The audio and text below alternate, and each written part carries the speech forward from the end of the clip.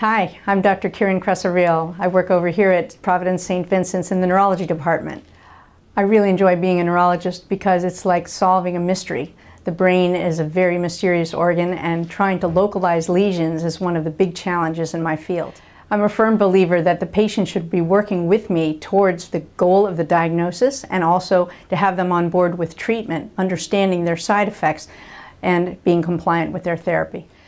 My special areas of interest within neurology include multiple sclerosis. I'm on the staff of the MS Center, but also in Parkinson's disease.